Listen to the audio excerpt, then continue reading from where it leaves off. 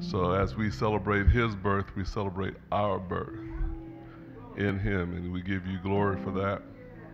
In Jesus' name, amen. I'm going to go back to 1 Corinthians chapter 15 as we were last week. We're going to start there. And I think that over the years, we've been talking about the scope of why Christ came and what that means to us. And I've had an opportunity to study a little church history. We used to, at our Bible school, we even taught church history for a little bit. But at the Bible school, there's a lot of church history that was left out. So we got to go get a little fuller explanation of church history and the why of our Lord and Savior coming and how thankful we are to be that he came. Look at your neighbor and say, you ought to be thankful.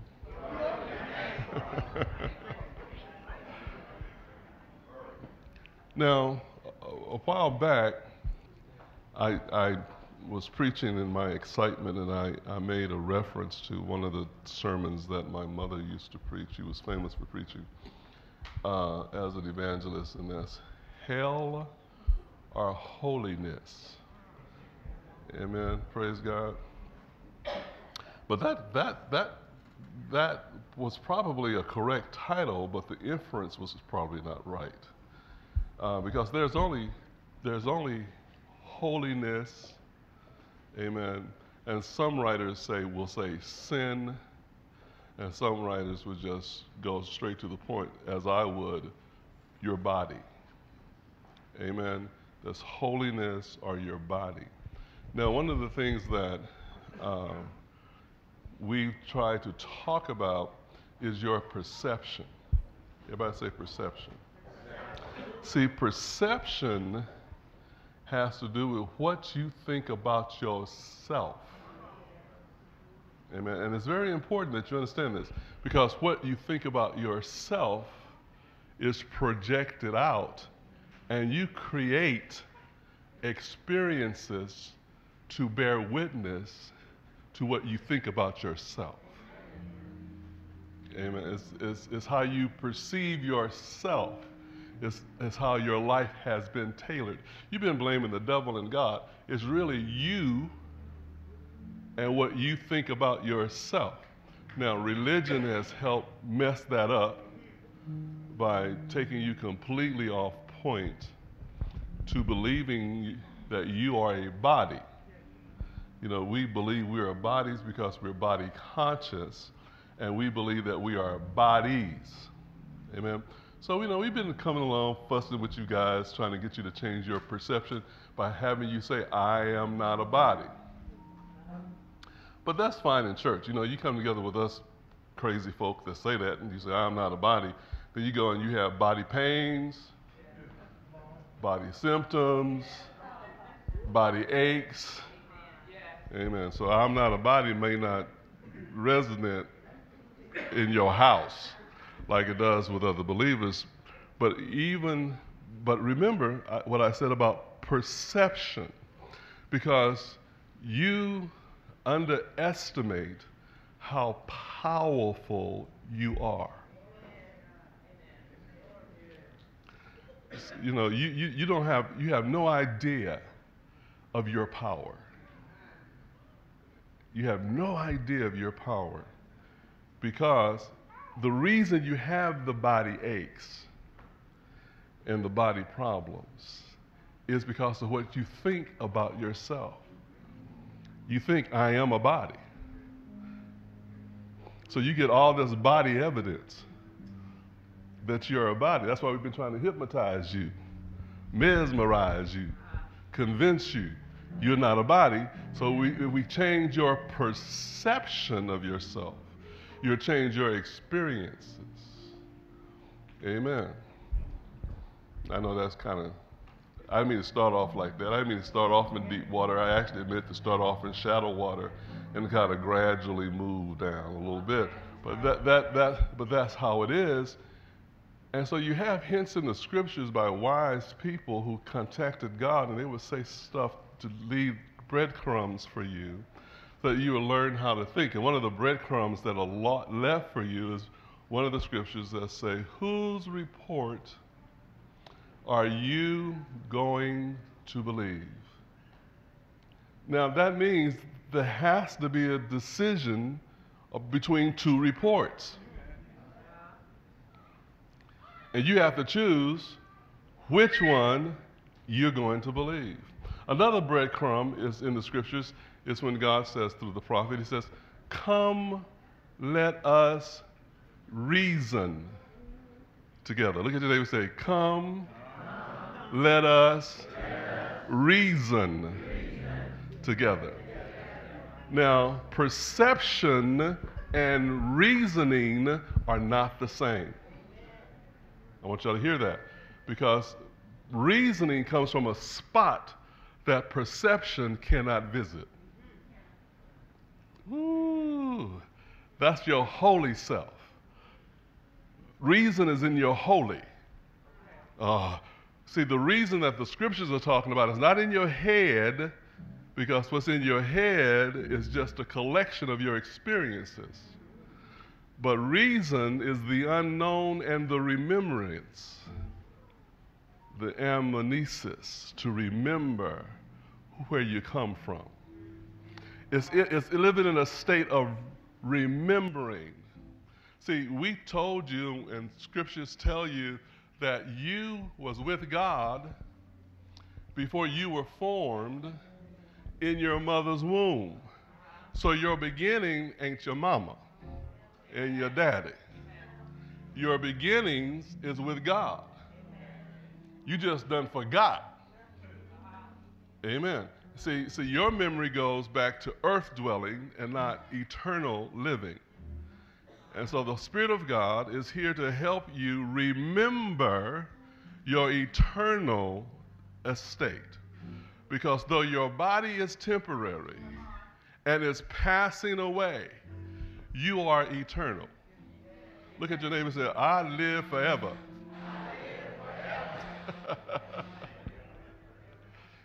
Oh, look at it. See now, this body earth experience is just an experience. It doesn't mean it. And it really doesn't mean anything compared to your eternity. Now, one of the things that God was sharing with me last night and this morning, when I was going over this in my mind, he said, just like you don't remember your beginnings, just like you don't remember your eternal life, you won't remember this. Y'all don't know how to get happy. You won't remember this. Because when you come back into yourself, why would you want to remember this? Yeah.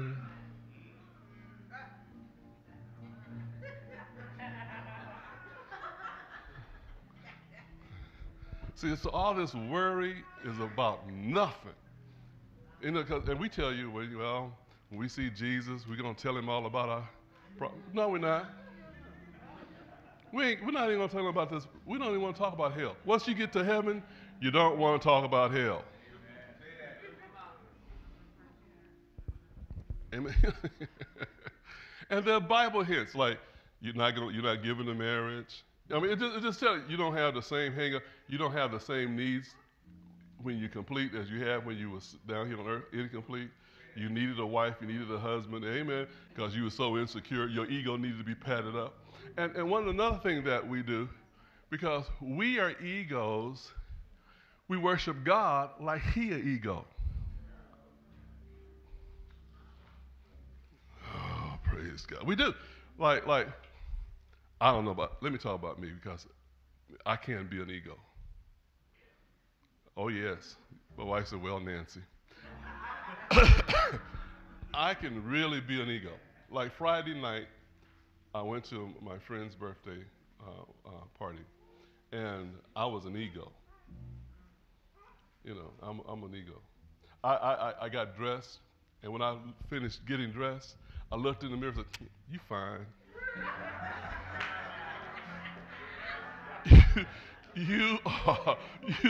you sharp. Boy, you are dressed. I mean, I was like, everything was right in place, everything was right, tie bow, everything was cool. I was sharp, head shaved right, smelled good.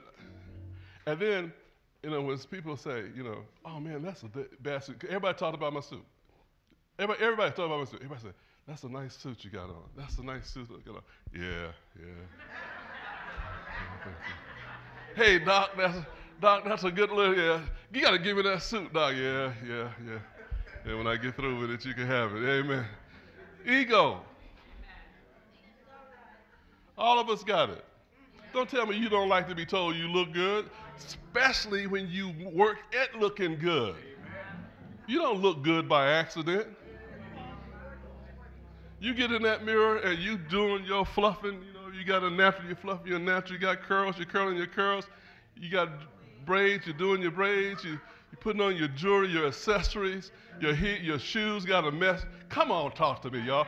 Ego. And when people recognize the effort of us getting dressed, we feel appreciated. Amen. Praise God. Some of y'all are delivered, but not all of us. And we worship God like He's an ego. Like He has to be reminded about how good He is. And the more we remind Him how good He is, the more we are endeared to Him. We feel that we do really good worship, we get really close to God.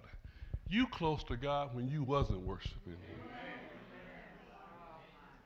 God has never not been close to you. You are His expression. The Bible says that you are His glory. Ooh, praise God. So all you got to do is start thinking of yourself not as a dirty, filthy rag, but as the glory of God, as God's smile, as God's joy, as God's love, as God's expression. Start thinking of yourself differently and quit thinking of yourself victimized, separated from God. Because God has promised you He would never leave you. Now, this is how much God loves you. Even when you're going in a bad experience, He'll have it with you. As long as you think you deserve a bad experience, He will be in that with you. He won't separate you. You said, no, girl, that stink is just too stinky for me. I don't want to get that stinky. When you decide to come to yourself, I'll join myself. But that's not God. That might be a friend of yours, but that's not God. God loves you and respects your insanity. You can be crazy enough to choose to go down the wrong road. He said, well, you can't get rid of me by making the wrong choice. Religion, however, will abandon you, accuse you, condemn you, and walk away from you, but you ought to be rejoicing that God is not religious. He doesn't have to be. He doesn't have to be, because He knows you. He knows that He thought of you and that you're never far from His mind. You have to remember your source and draw your life from your source, which is God. Amen. Not your past experiences in the body, but your eternal reality in Him. So we have these words over the years, because this is the close of the year. We have these words over the years, we come into being as we pass away. Because we're so in love with the body, we don't like to think about passing away. Aren't you glad God loves you beyond your body?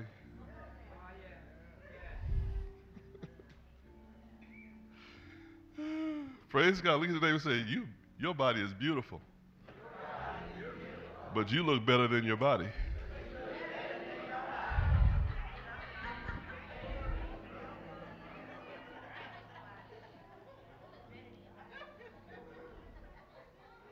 So I'm going to go back to 1 Corinthians chapter 15, and I'm going to start reading at verse 35. I've been doing enough introduction for you to get there by now. This is not just the celebration of Christ, this is the celebration of all humanity. All of humanity have entered into the new creation. Old things have passed away, behold, all things are new. And all things are of God. Man, oh man. Boy, y'all need to just be happy. Yeah, isn't it wonderful when somebody, and that's the signature of Christmas. Christmas is giving gifts. A gift is something you receive that you didn't work for, but somebody is blessing you with something based on how they think about you. Sometimes the gifts they give you have to do with them recognizing a need and they fulfilling that need for you. And so at this particular date, they'll give you that. Or sometimes they just want you to have something. Amen. I just want you to have this sweater. I just want you to have these pair of shoes. I just want you to have those Nikes. Or that tablet. Amen. I just want you to have this diamond ring. I just want you to have this car. Bless me, Lord. Bless me. Come on, y'all. Y'all don't know how to get happy? Somebody just wants you to have something, and they're going to gift it to you, and at least you're going to say thank you. At least you're going to say smile, and you're going to use it, right? You're not going to re-gift it. How many people would re-gift a Lexus? So you won't re-gift a Lexus. Amen. Does it make a difference? Brianna said 1 year. Well, you won't re-gift that. So this is God's gift, your eternal life, your eternal existence, your eternal sonship that you can't lose is his gift to you. Amen. And we're so thankful that we begin to imitate him by giving others, our sisters and brothers, our families, gifts. So we imitate. It ain't got nothing to do with no Santa Claus. It has nothing to do whether you were naughty or nice.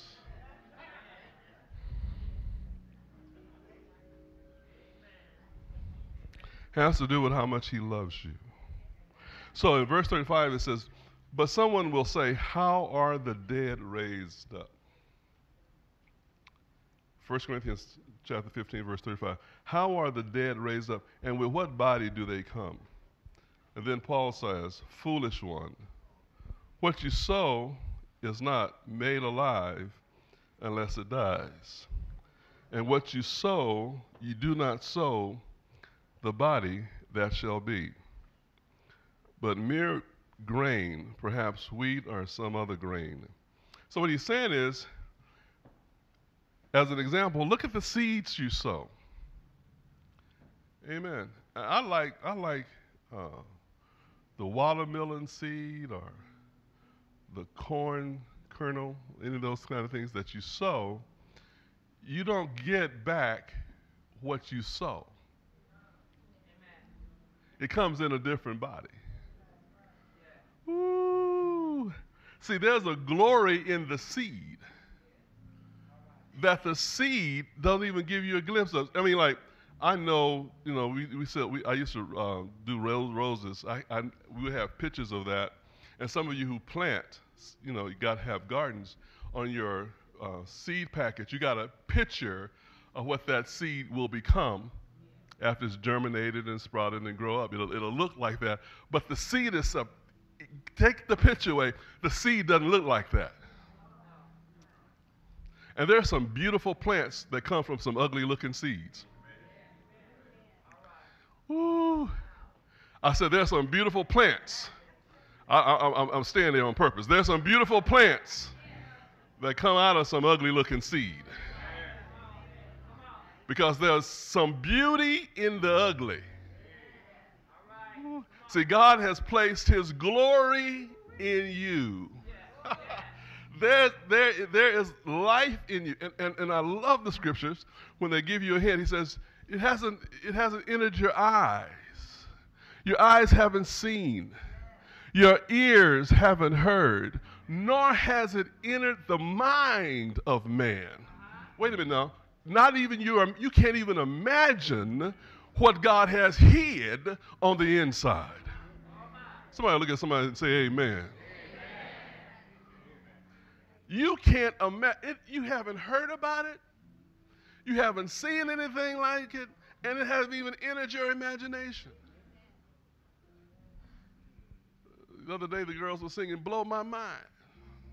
He about to blow your mind. Look at your neighbor and say, "He about to blow our mind."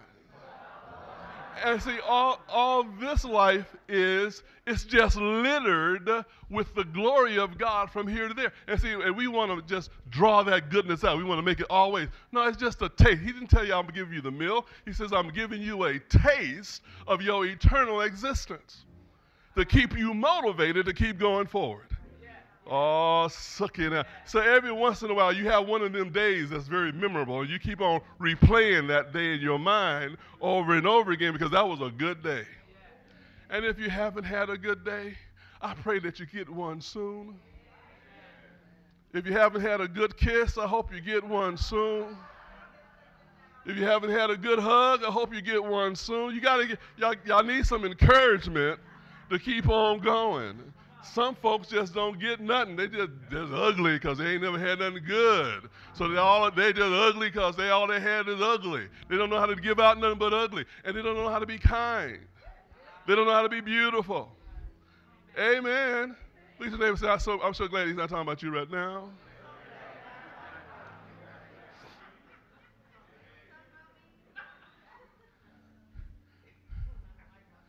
Amen.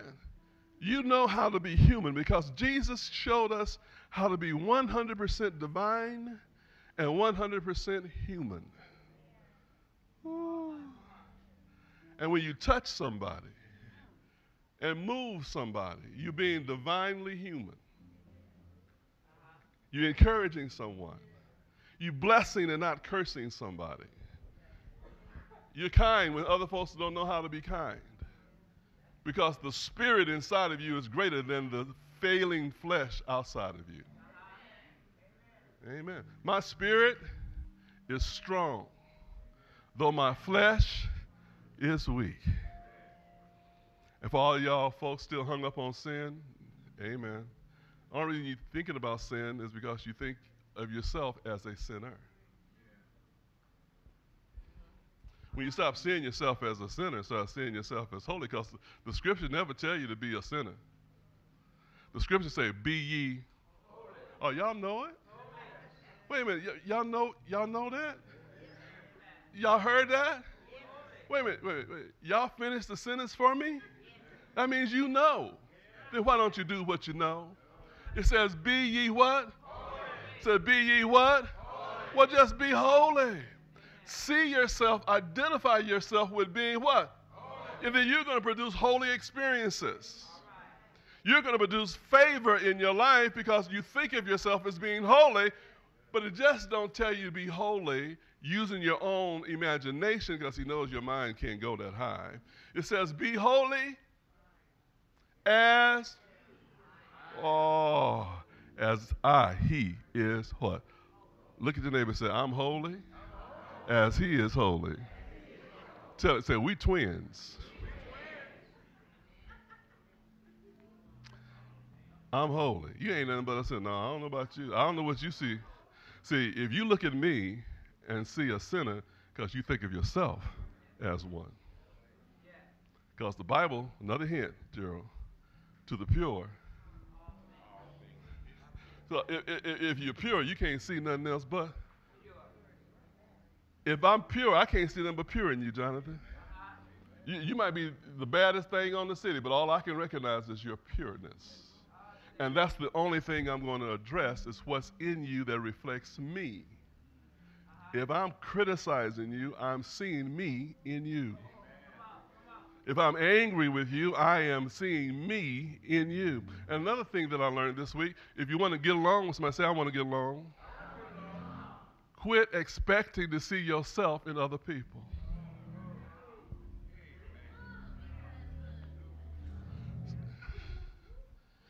And you know it, if that was me, I wouldn't do that. Well, quit trying, it ain't you.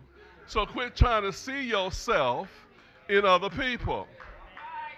recognize other people as themselves and recognize their limitations and never expect anything beyond their limitation. So you will never be, come on, talk to me, disappointed. The only time you're disappointed because you try to see yourself in somebody else. Only thing you want to see in them is Christ, the hope of glory. I see hope in you. I see Christ in you. I see the hope. I see the hope of glory. And hope, amen, is faith's foundation.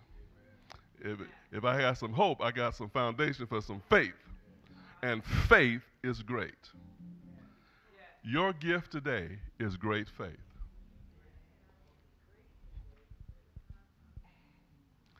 Ooh, amen. See, I can give it to you, but you got to use it. Look at the neighbor and say, your gift today is great faith. Now watch this. Who gives faith? Y'all, God. Okay, God gives faith. God gives faith. Is God great? So how could God, who's great, give anything that's not?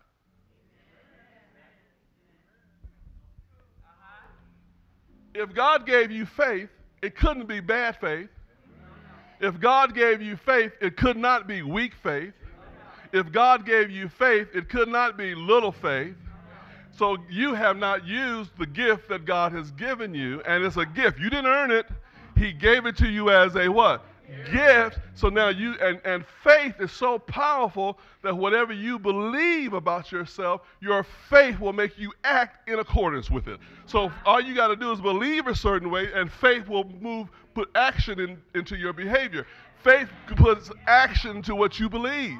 Your faith is greed. It's great. If you don't think you're worth nothing, you're going to act like you're not worth anything. Your faith is going to keep you in bed. You're going to keep talking yourself out of every opportunity. You're going to keep talking yourself into poverty until you get what you think about yourself. And once you arrive at poverty, you'll say, I knew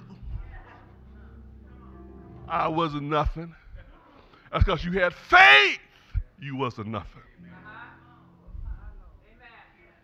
You have exactly what you permit into your own life. As you think of yourself, so are you.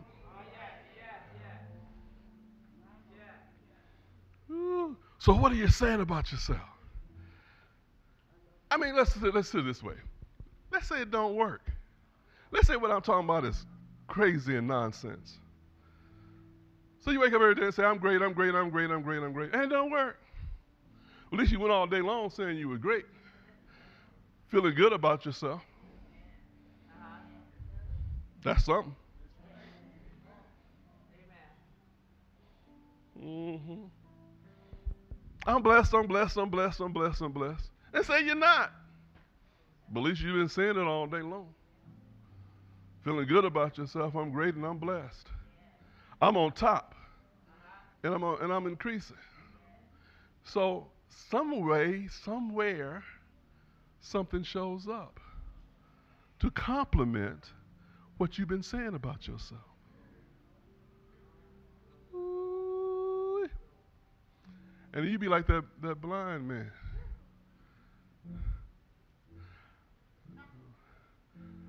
I was blind. But now I see. This is what I know. Then you begin to know something about yourself. And you need to quit measuring your faith on somebody else's failure. Because people never tell you the truth about what they really believe. I'm telling you the truth. People experience what they believe about themselves. Because you have authority, and God has never taken it back. The Bible says God has not relented or repented from his gifts. He has given men all authority on the earth. He has never relented or repented from it. So that means you always have authority. You just been talked out of the power that you have. thinking that you're thinking too much of yourself. No, you're not. You think too much of yourself if you think you're not blessed. You out your mind and insane if you don't think that God loves you and blessed you. And then God comes along and he says, all my promises.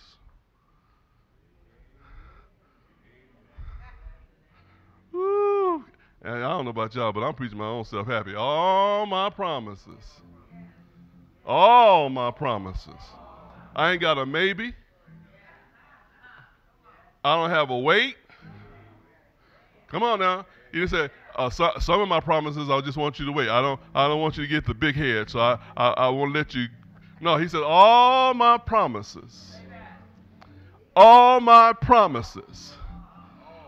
All my promises. Y'all know that one too? Yes and amen. I do not relent, nor do I repent. All my promises are yea and amen. And then God gave me the revelation and tell you the answers to your prayers don't look like what you expect. Because you expect them in the physical, but they are spiritual.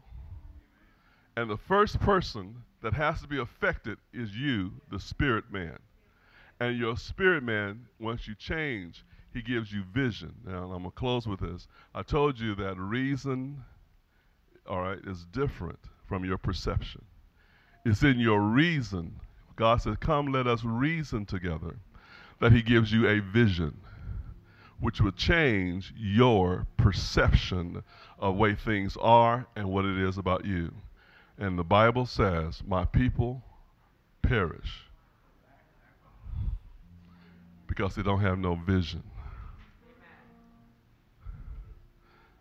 They don't have no vision, which means they don't have reason. Their perspective is messed up because vision and perspective are two different things. Oh, come on now. So what we're here to do is give you some vision. You need to have vision because as you visualize something, you're transformed into what you see. You can't do nothing unless you have vision to get it done. You got to see yourself there before you get there. If you can't conceive it, you can't achieve it. Are y'all listening to me? So the gift of Christ is to give you a new mind, a new life that has no sin, no boundaries, no death, but the law of life works in you because Christ is in you. Come on now. Now your body is going to fight against it because your body is racked with sin. It is all about sin, but sin shall not rule you. Look at your neighbor and say, sin shall not rule me.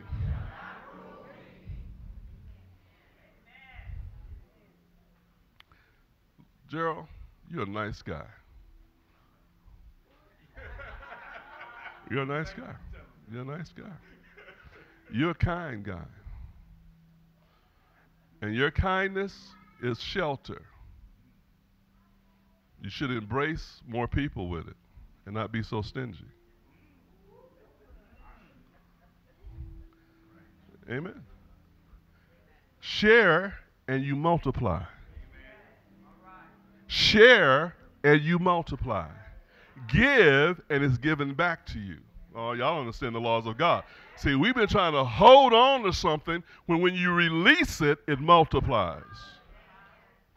The more you give, the more is what? Given back to you. So whatever you are, give it out. You have a gift. All of you have a gift. Let your gift make room for you. This is a season for giving. So take your gift and bless somebody with it. Amen? I said take your gift and bless somebody with it. Because it is more blessed to what? Give than it is to receive. And giving just make you feel good. So I'm gonna get y'all started. Everybody stand on your feet. I'm going to get y'all started right now. saying this is a merry, merry day. Oh, yeah. Come here, Brianna. You're going to be my subject. Look how pretty you are. God, you're just gorgeous. Your daddy and mama did a pretty good job. They did a pretty good job. So I want you to give somebody a hug.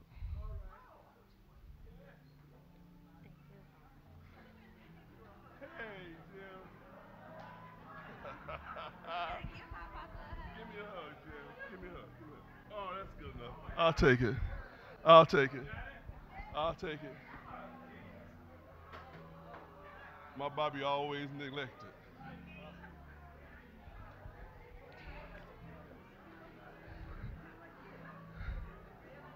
Give my hug. Oh. Don't just hold on to that. It ain't time for that yet. All right. Just knock my camera. Just knock my camera.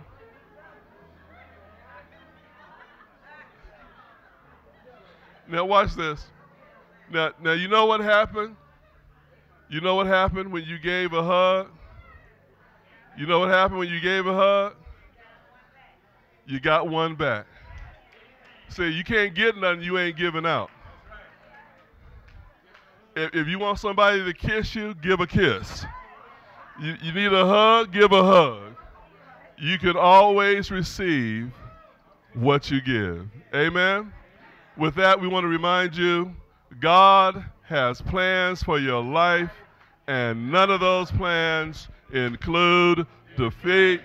Merry Christmas, everybody.